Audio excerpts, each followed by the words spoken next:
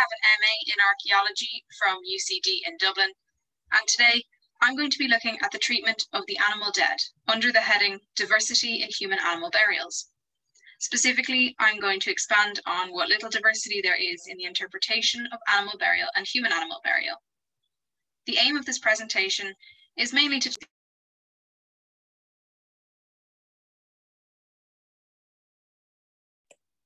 Paul, you're muted. Saying, which was, it is the duty and burden of mankind, first to go to church, then to go to war, and finally, if you're lucky, to go home. So with that in mind, we're going to look at animal burial in a religious context, in war burials, and in a more domestic setting, with one or two case studies for each section. This is my first time presenting with no audience, so please forgive me if I come across as a little bit insincere or artificial in any way. I will do my best to sound genuine while speaking directly into the void.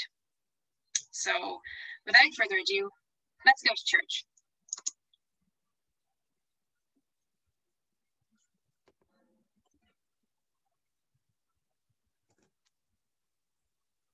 Much of the archaeological record concerning animals in religious practices pertains specifically to animal sacrifice, the animal being used as a tool for the human subjects to gain favor with the deity, spirits, ancestors, or some form of a higher power. And while the word sacrifice in the phrase animal sacrifice implies that the animal had some level of value to the human, the animal in this case is always ultimately an unwilling accessory to human motives.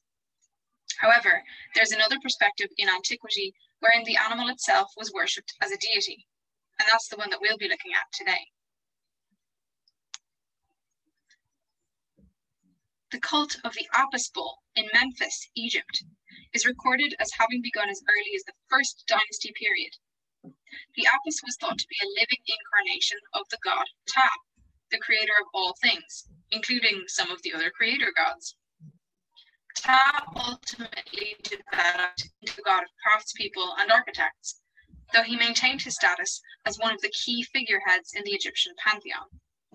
The two illustrations on the right are both from the 18th dynasty period. The upper image is an illustration of a wall painting at Tomb D in Memphis, and the lower depicts an Apis illustration on a coffin footboard.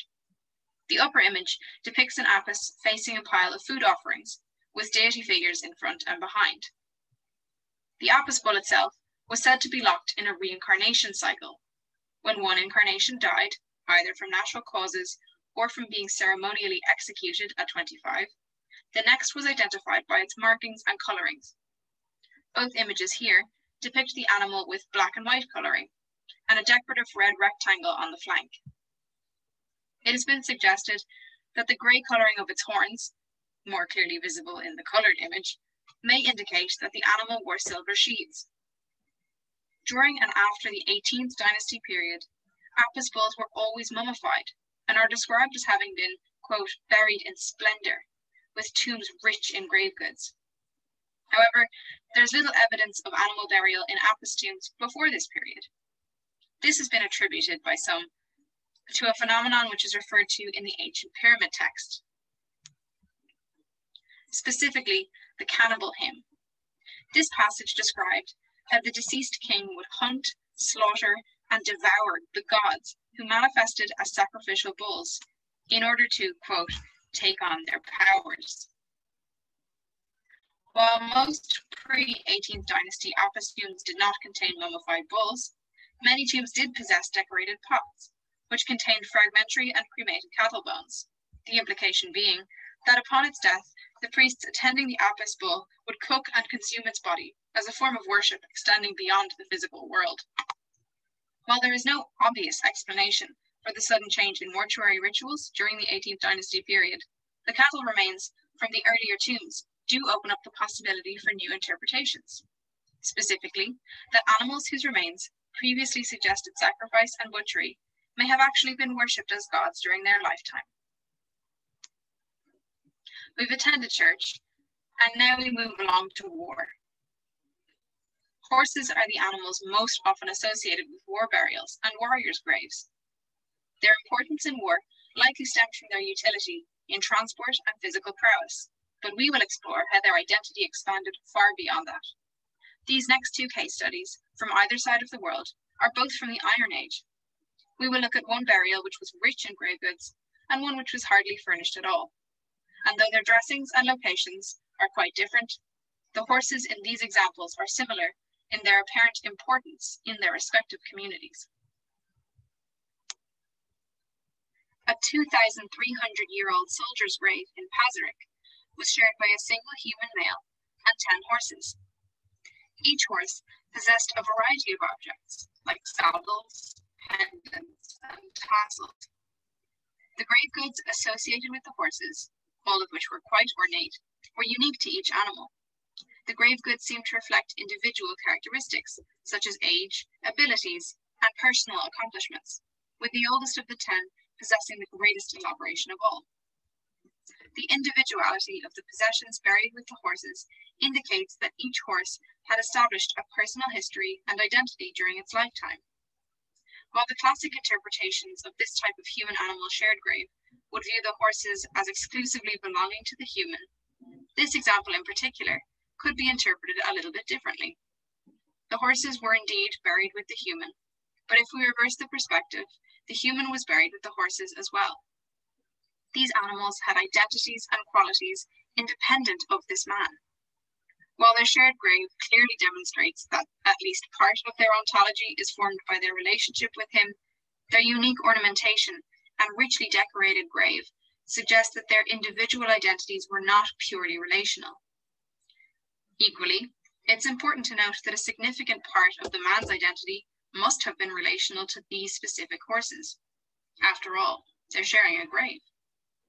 This example shows that these animals were viewed as important members of their society and deserve respect in death as much as any human.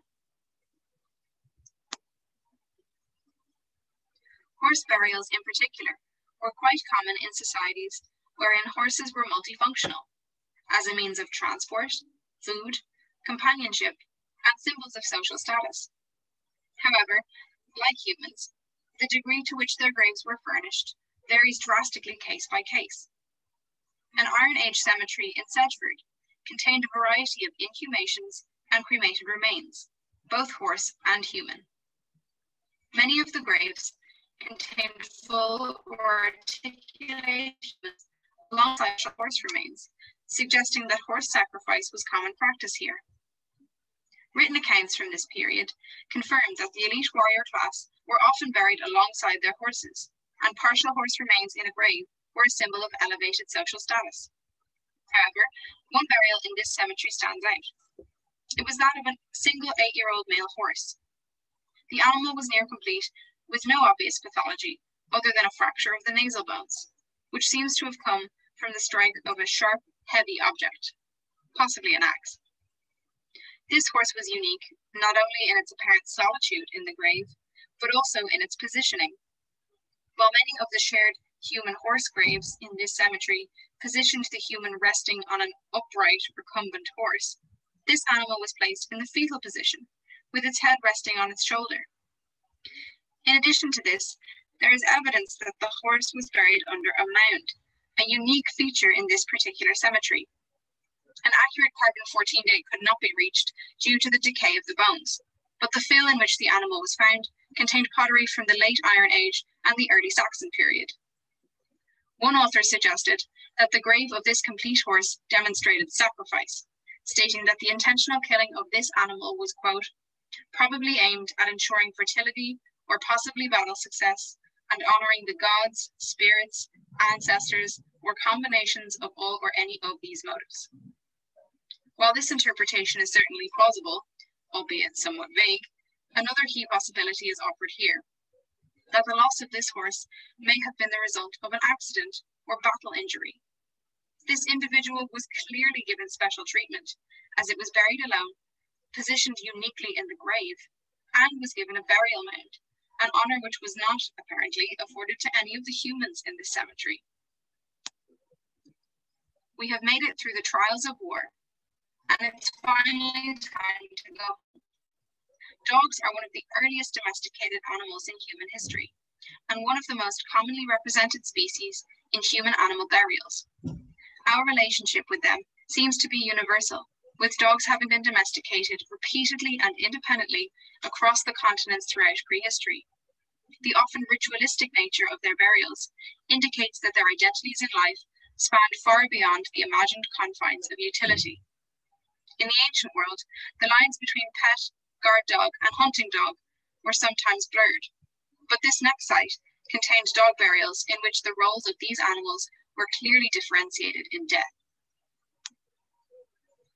Skatholm 1 and 2 in Sweden contained several richly decorated human-animal burials.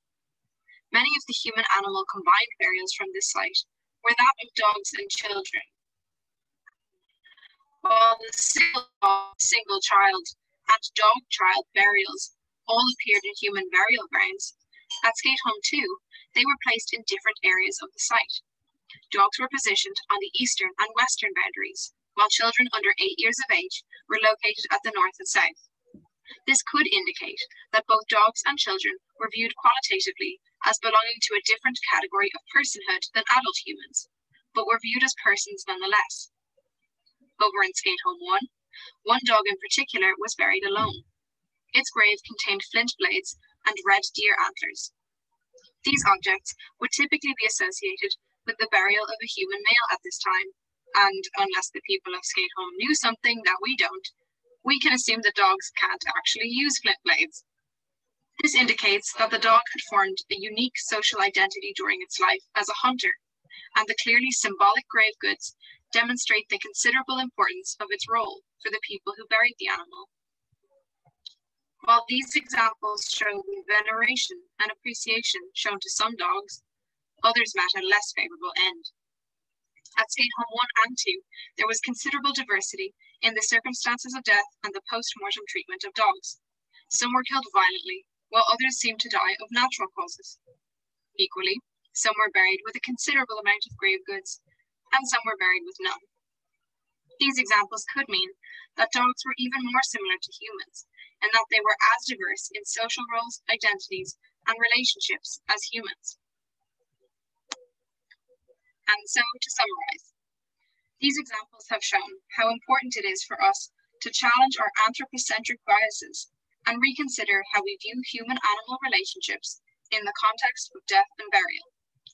The examples here were all of domesticated pack animals, a category under which humans arguably fall, so it should be of no surprise that these animals are represented so frequently in human-animal burials. And finally, the tendency to assume that animals who died of artificial causes were sacrificed is no longer sufficient in the archaeological interpretations of animal burial, and we need to delve deeper into the rich diversity of our long-standing and indelible relationships with animals. Thank you so much for listening. I really hope that you gained something useful, or at least maybe a little bit entertaining out of that. Please enjoy these pictures of my own animals. They're all terribly stupid, but I love them dearly and I would die for all of them. Thank you again so much.